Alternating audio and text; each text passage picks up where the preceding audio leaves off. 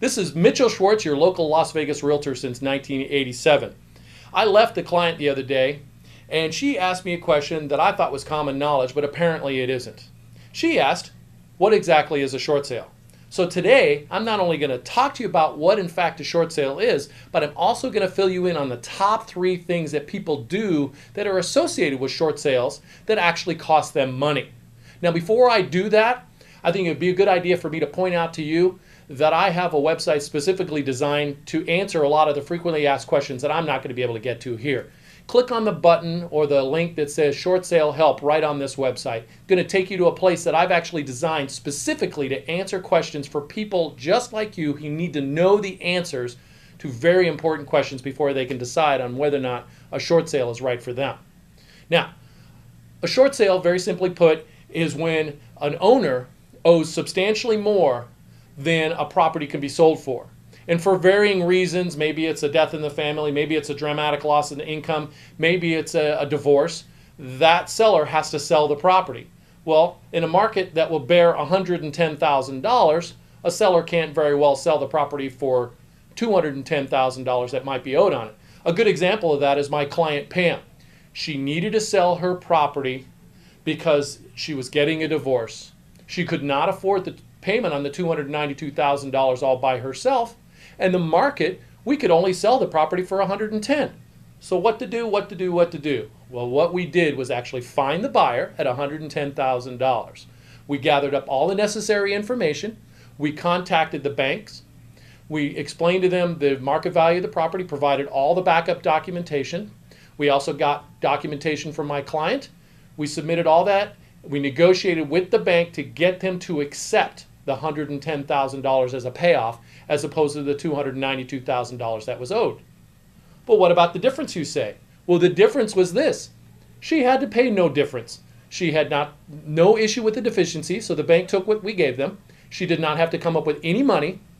And in addition to that, she didn't have to sign a promissory note or anything. She walked away scot-free from this transaction and is currently rebuilding her life and her credit. And sometime in the next 18 to 24 months, I expect she's going to be able to buy a property again at today's lower prices. That's a total score, is it not? Well, let me tell you this. Most of the time, we get the lenders and the banks to agree to take less than what's owed to them. In addition to that, many times we get the same result for our clients. No deficiency, no cash out of pocket, and best of all, no promissory notes. Sellers can move on with their lives. Now, here are the top 3 places, as I promised you, that sellers put themselves, or people put themselves in a position to cost money when it comes to short sales. 1, they throw good money after bad. What I mean by that is there's a very small percentage of people who actually qualify and are granted a loan modification from the bank. And many times it's not even really a great modification. But let's just say that they are. Well, they oftentimes, statistically, 8 times out of 10 will be in default again within the next 12 months. So what they're doing is, while they're hoping to get this modification, they're actually draining their bank accounts. And what I mean by that is they're draining their retirement accounts. Well, retirement accounts are off limits. If you do a short sale or if you do a modification, while they look at your financial picture as a whole, they can't expect you or require you to take money out of your retirement account to pay them. So people taking their money out of their retirement accounts just to kind of stay current in hopes that the property values will go up, in hopes that their bank gives them a loan modification, and when it's all said and done, not only did they drain their bank accounts, which is basically stealing from their future, they also put themselves in a position because the bank is not going to give a modification.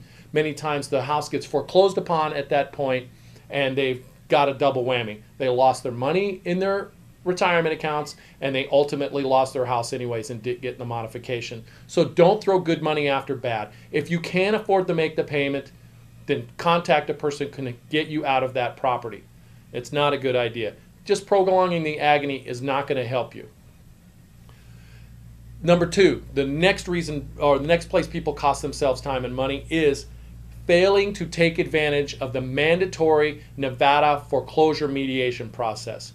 Many people don't realize that once a notice of default has been recorded against the property, the bank is required to offer to all consumers the right to have a mandatory Nevada foreclosure mediation hearing. It costs a homeowner $200, costs a lender $200. You take the form, you send it in. What that does is it buys you time in addition to giving you the leverage to try and get what you need. What I mean by that is many times you can go in there knowing that you're probably not going to get an approval on a modification. But if you played your cards right, you actually got your documents and your ducks in a row with regards to a short sale. So you can go in there expecting that you're going to get turned down on the modification and present to the mediator the short sale that you have in place and gather an approval from there. That saves you money, because what you're going to not do at that point is put yourself in a position where you're dumping more money into a house that you're ultimately not going to keep, hoping that you're going to get a modification. The third thing that people do that costs them money when it comes to short sales is basically getting sucked into a save your home scam. I know most people would prefer to keep their home, and the bottom line is very few people qualify for the modification. Scam artists know this. They ask for a little bit of money that seems pretty benign up front, maybe $1,500 to $2,900. I know you don't have it, so that sounds like a lot, but in the big scope of things, that's not really a huge amount, and they know that. So people, in a zeal or an effort to try and keep their house, will pay the money gladly because they're hoping to get to save their house. And then ultimately what happens is the time goes on and goes on and goes on forever. And then they say, oh, well, it's gone so long that we burned through the money. We need a little bit more money. So then they give them a little bit more money. And ultimately what happens is the person does not get their modification because the scam artist really did nothing but collect the money. The bank continues their foreclosure process, ultimately winds up taking the house. The person then is sitting there holding the bag. They got no money left because they paid it to the scam artist, and they still don't have their house because the scam artist took their money and did nothing. What a waste. When they could have started the process, consulted a person about a short sale, and actually processed the short sale and gotten out from underneath it, because the result's the same. They're not going to have their house at the end of it, but with a short sale, they'll at least done it in a respectful way to themselves, manage time with their family, gain the control that they needed, and ultimately put themselves into a position where they're not going to get hurt by just losing it and having somebody come knock on the door and tell them they have to leave. This is crazy. Don't make some of the same mistakes that so many other people have made. Do your homework and ask a ton of questions. Like I said, there are lots of websites that are out there that'll help you. Click on my link, go to other places, whatever works for you. I suggest you do your homework, ask lots of questions, and don't fall prey to some of the same issues that some of the other people have experienced. Thank you very much. I hope this has been helpful to you. If it has, make sure I know. If you need additional information, make sure I know that as well. Thank you so much, and I hope you make your day awesome.